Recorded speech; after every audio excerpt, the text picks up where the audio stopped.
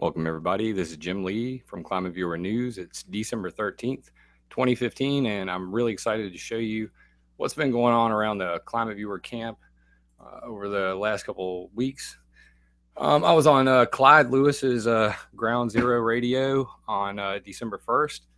The title is Woosy in the Sky with Diamonds. We discussed geoengineering and diamond dust and a whole bunch of other stuff. Check that out right here. It was on SoundCloud. You got it played right there. And then I've been doing this the last couple of weeks. We got geoengineering and weather modification news for week 49. What I'm doing is summing up, all the weather modification news for the week and putting it all into an article. You can see over here on the sidebar, latest news. There's week 48, 47, 46, 45, 44. Not going to bore you and go through all those, but check them out. Weather modification is a worldwide industry, and this is really starting to show the size and scope of it. What I'm looking forward to doing is really taking all of the countries involved in weather modification and mapping all that out. We're going to see that in just a second. But check this stuff out. COP21 news, an unspoken option if climate talks fail, geoengineering. As you can see, there's a lot going on here. This is the COP21 references at the top, and then geoengineering news from around the world. Will Bill Gates and his billionaire friends save the planet? Check out Bill Gates' geoengineering fund called FISER and his hurricane modification patents. By the way, they're calling hurricane modification and mitigation geoengineering now. So there's that. Blocking the sun is no plan B for global warming. We all know that geoengineering solar radiation management is a bad idea. We also know that it's already going on every single day in the form of ship tracks and contrails and chemtrails and everything else you want to call it. So yeah, we've had enough of that. That would be good if you could stop doing that. It's bad. So let's just move along. There's a lot more here. I'm not going to go through it line by line. If you're into the topic, you're going to have your mind blown reading this stuff. Stuff about secret RAF cloud seeding experiments that flooded the 1950s. You got some video there, pretty good stuff. And the list goes on, and I'm going to do these each week. And for me, it helps me really keep up with what's going on, where the technology is going, what they're saying it's doing, and of course, we all know that it really doesn't work. So this is climateviewer.com/geoengineering. You can click on geoengineering at the top, or HARP if you're into that. I've written a pretty extensive little article here explaining, in detail the scope of climate engineering, space weather modification, cloud seeding, cloud ionization. And, what we want to know is, who's pushing this stuff? Why is it coming now? The geoengineering, global politics. And it really comes down to who's paying for it and who's talking the most about it. And you can see right here, the sponsors are the National Science Foundation, the European Commission. There's Bill Gates Fund for Innovative Climate and Energy Research. That's FISER. That's paid for by Bill Gates. And then you see the rest here. So these are the people that are involved in funding the stuff. And these are the people talking about it. Ken Caldera, Alan Robach, Ben Kravitz, Peter Irvin, and everybody's friend David Keith. But you see here, Ken Caldera, big dot. Alan Robach, big dot.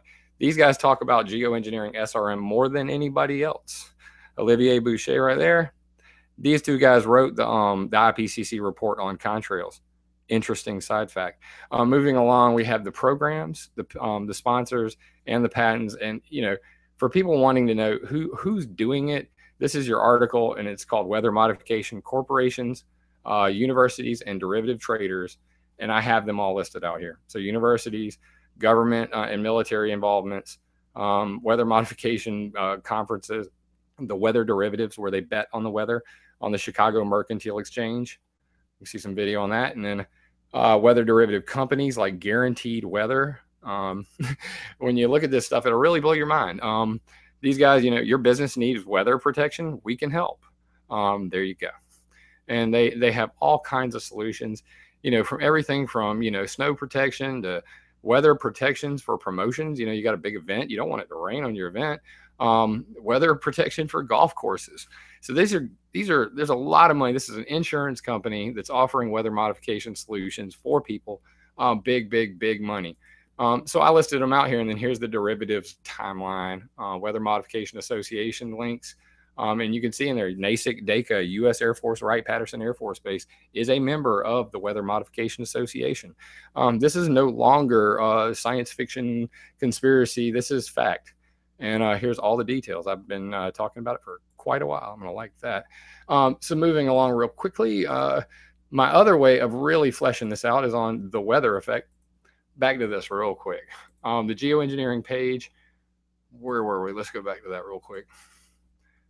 On the geoengineering page, I also have links to, why it's dangerous, why cloud seeding does not work, who's controlling the weather, more of the conferences, and the map.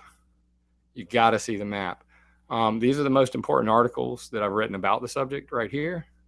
And then there's a timeline. This timeline is my baby.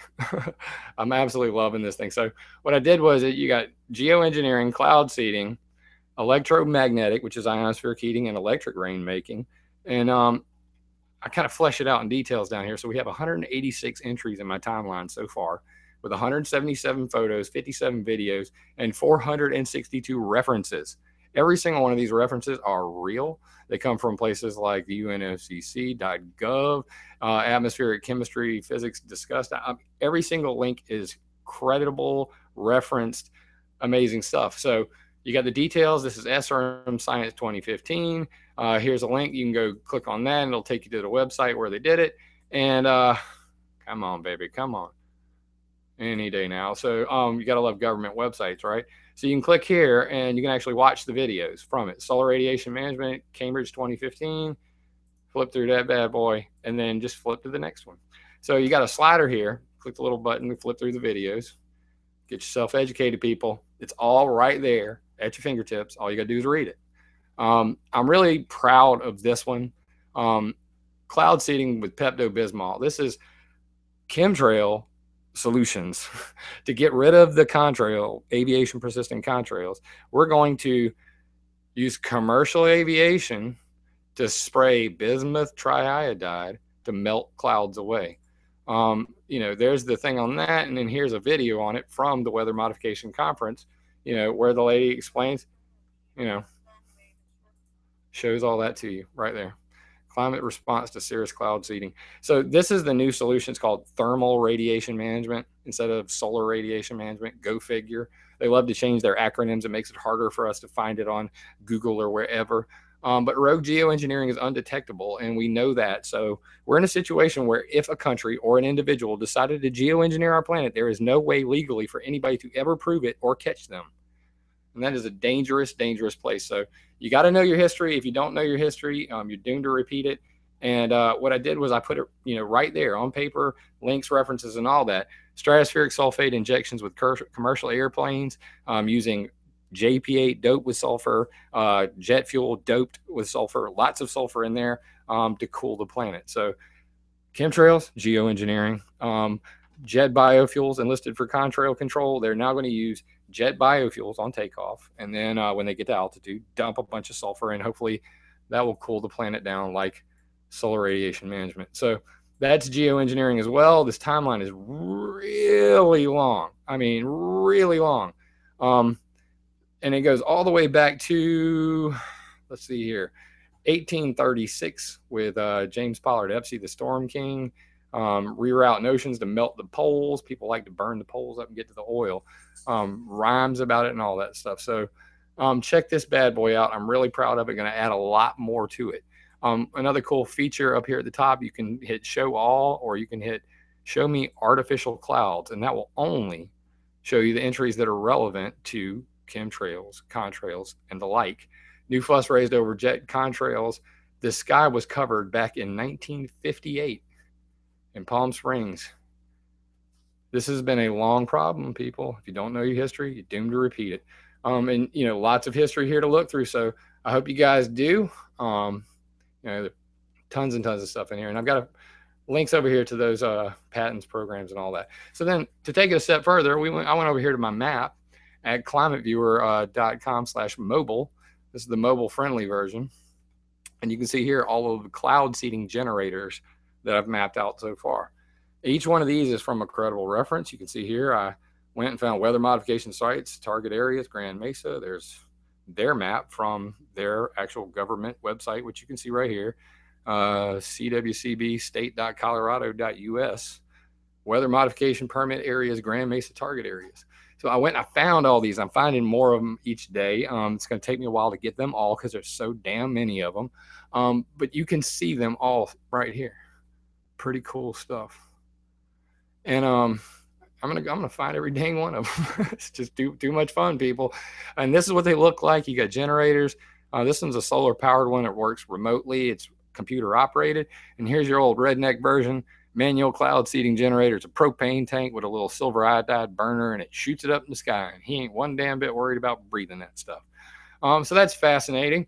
And I love what I do. This is really, really fun stuff. And I think that, what I'm doing, I've had a lot of people ask me about it, and they think that they would be interested in, mapping stuff out and being able to really, find some of these big problems. And to give you an example, I've been able to go and find, let's say, nuclear pollution, every single nuclear reactor in the dang world. And this took quite a while, people.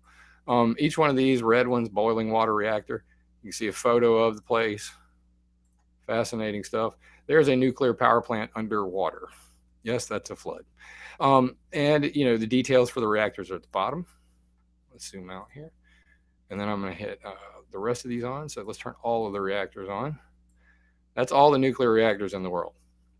Now, why would anybody care about where all the nuclear reactors in the world are? Because of things like Fukushima. And if you don't know your history, you're doomed to repeat it. So 3 Mile Island meltdown, which is over here. Oh, I'm going too fast.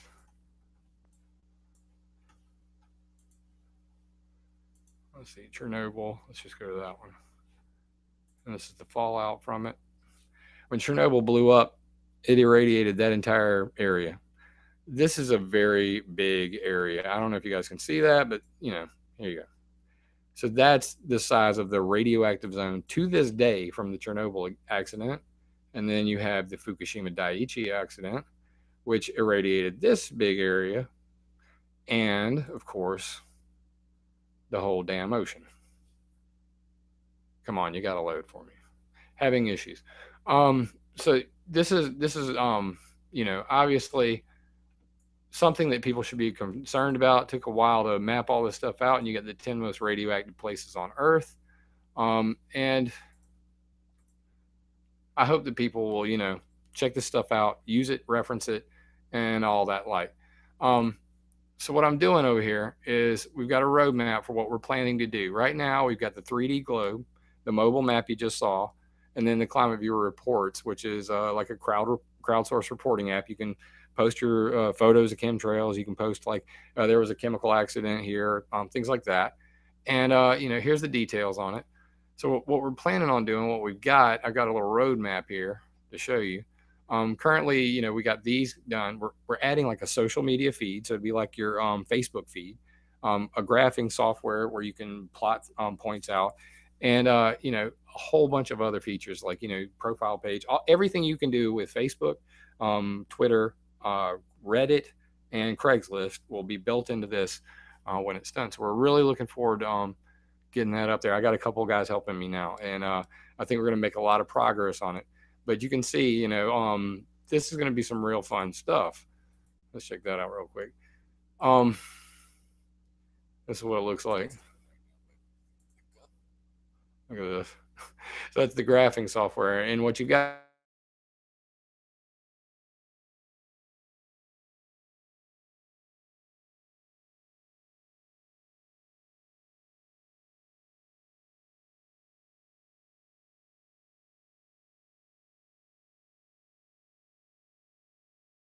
other events.com/climate viewer. And, all of our, list of goals are out here, the history of the project here and all that. So please help us out over on there and check this stuff out and share it. I'm really hard pressed to find things that aren't already on the website. So I want you guys to challenge me. If there's something that I have not covered, something I have not thought about, please bring it to my attention because we're about to make a documentary covering this weather modification stuff. And I really want it to be the most thorough ever. So check this stuff out. Tell me where I'm wrong. Tell me what I missed. and share it around, guys. With that said, man, I love you. I mean it. Merry Christmas, everybody.